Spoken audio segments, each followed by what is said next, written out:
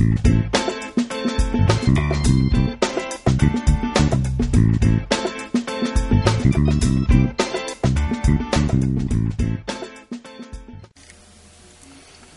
everybody, Heather here from Heather's Hobby Haven, and today we are going to be coloring our February card kit of the month. This is the Copic card kit, and we're going to be using a Magnolia image called Sitting Tilda with Teddy Bear. Isn't she cute? So I've already stamped my image on Neenah 80-pound solar white cardstock with Memento Tuxedo Black ink. So let's get started. Alright, so I'm going to start out by doing her skin first. So I'm going to start with E21. And I'm going to start laying down my ink where I want it to be darkest. So I want it to be darkest right here in the crease of her dress and right where her arm touches her body. And I'm going to feather that out with E20 or E00.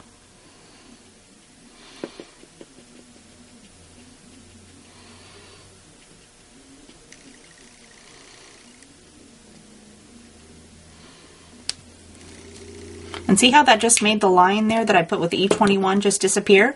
I'm going to finish it off with E00.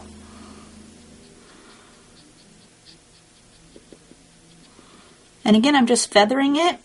So I'm just giving it a light flicking motion right on the edge of the E00. Just like that. And then we're going to go do the other side. So again, we're going to start with E21. And I'm going to lay that down where I want it to be darkest. Maybe underneath of her hand where it's sitting on the ground, and maybe give her hand a little swirl right up there so it looks like her thumb is off of the ground a little bit. And then we're going to add E00. And again, I'm just going to feather it, so I'm just going to lightly flick right on top of the E21 and carry it over into my white space.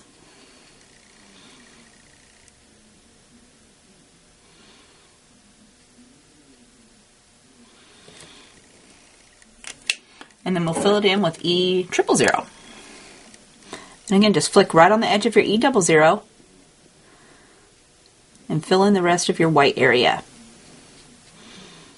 And this time I'm not too concerned about going outside the lines because I'm going to cut her out. So it's okay if you get outside of the lines a little bit. Okay, so let's go up here and do her face. And for that, we're going to start again with E21. Okay, and I want the light to come from this side over here. So I'm going to start with my shadowing right over here underneath of her neck. Because her neck's going to cast a shadow, and I'm going to carry it over a little bit here on her dress. And then we're going to add E00.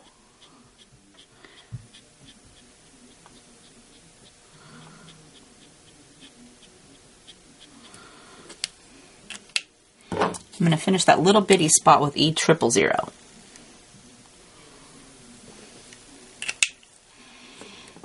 So I want it to be, lay my ink down where I want it to be darkest first. So of course I'm going to start up here and I'm going to get some of these little spaces that have her bangs are showing through her forehead. And then I'm just going to bring my ink all the way around. Here's a little space for her bangs. Go all the way around her face.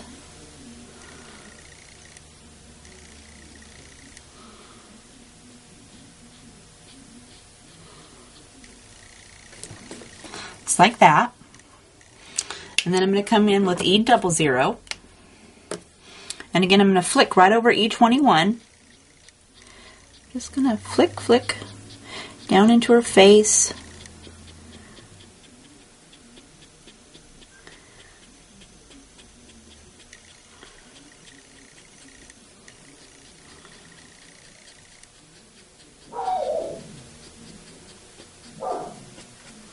Just like that.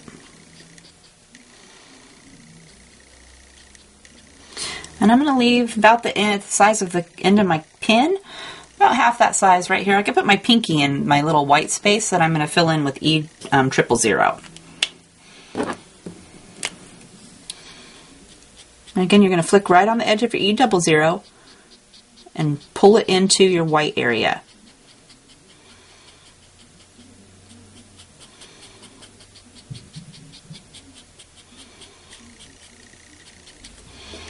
Okay. Now let's add some cheek color with R20. So for that, I'm going to start with my R20 out here on the edge. And I want to use these little dots she has on her cheek as a guide. So I'm just going to fill those in, kind of make a little circle, sort of. Same for this side.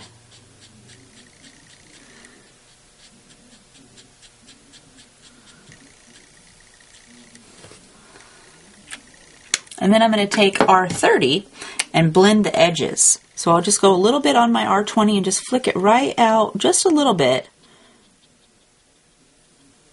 And that'll soften the edge of your R20.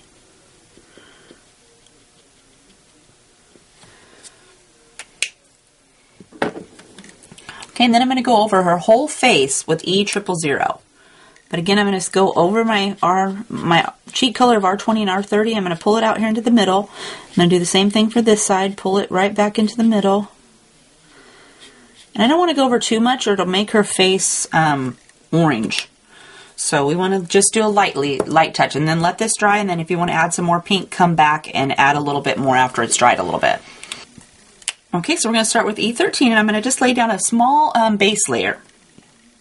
But I'm not going to go all the way up. I'm going to try to use the hair these cute little lines she has in her hair as a guide. And I'm going to only go about to where they stop.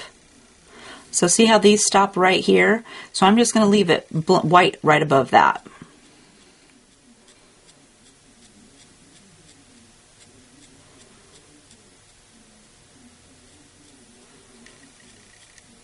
Same for the top. We're going to go down from the crown. But I'm going to leave a little halo right in the middle of her forehead. White, so I can fill that in when I come back with this color later. So see how she's got her little halo right there? I'm going to leave that. Then I'm going to start with E15, and I'm not going to go quite to the edge of where my E13 was. So I'm going to start again down here at the bottom of her bangs. I'm going to brush it up, and I'm very lightly touching the paper. But you can just barely see just the edges of the E13.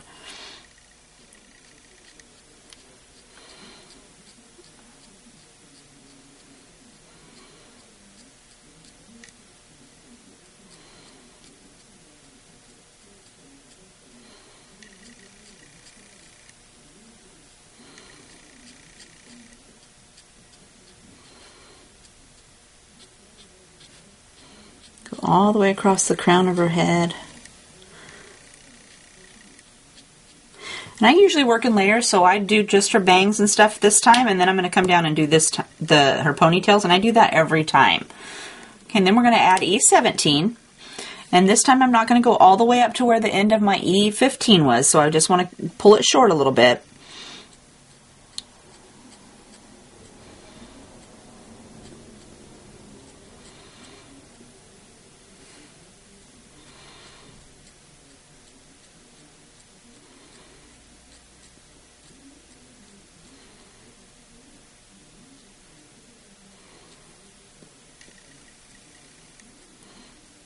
Right along the top of her head. And again, remember, we're going to cut it out, so if you go out of the lines, that's fine. So I'm not being quite as careful as I would be if I was not going to be cutting it out. Okay, and then we're going to add our darkest color, which is E19. And this time I'm just going to put it down here just a little bit on the ends.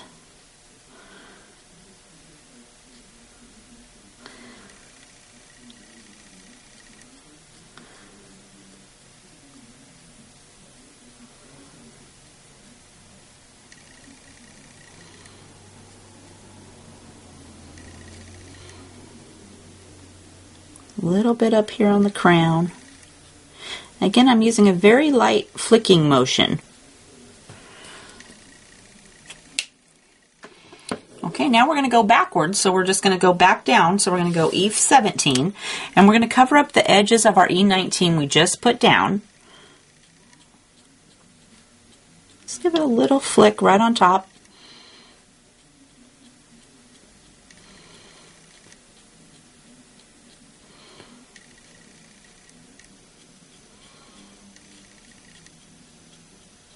And you can use the E17 you laid down the first time as kind of your guide, if you want to just go back to where you laid that one down the last time.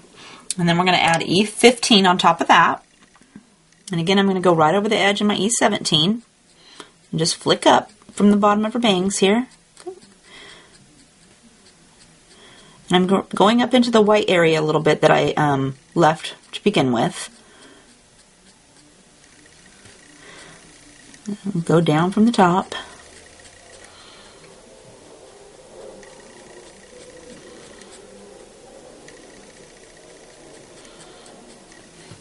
And see how my white space is getting smaller and smaller. And then I'm going to do E13.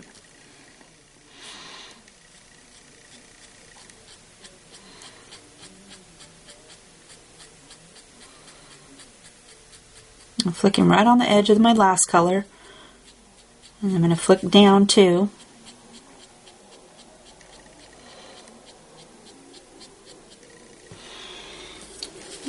And see, so you still got that little, it's not white anymore, but she's still got that little highlighted area in her hair. Alright, so let's go down and work on her ponytails. So again, I'm going to lay down my base color of E13. I'm going to do right next to her cheek here where her hair comes out from behind her ponytail.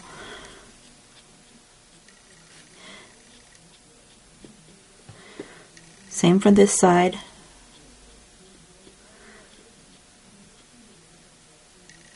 And then I'm just going to kind of use where her hair kind of curls in. I know I'm going to make it darker right in here, so I'm just going to put a little bit of color on that.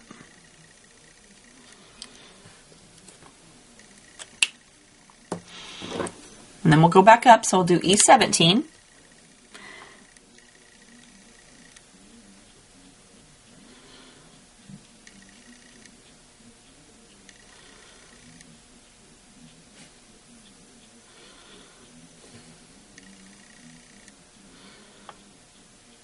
Be extra careful next to her face.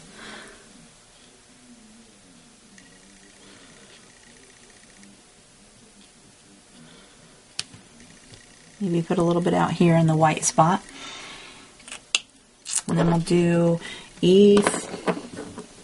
Oops, that one was E17. I missed E15. That's okay. We'll put E15 on right now.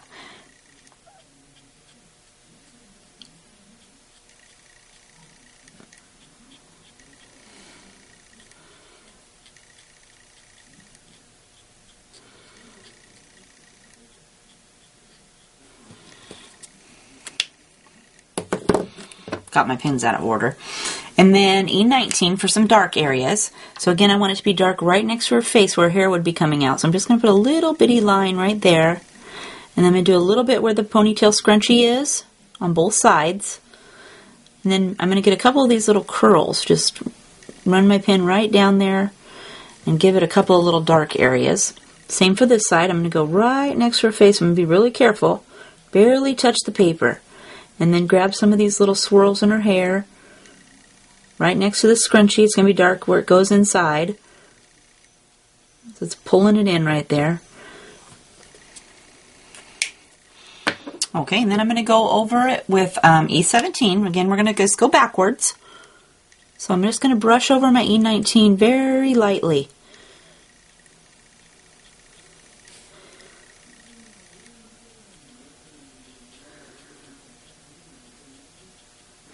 Kind of blend the end of it just a little bit.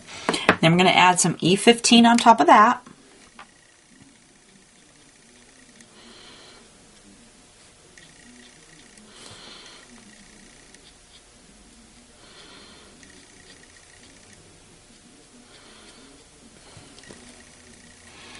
And then I'm going to finish it up with E13. And I'm just going to color over the whole ponytail.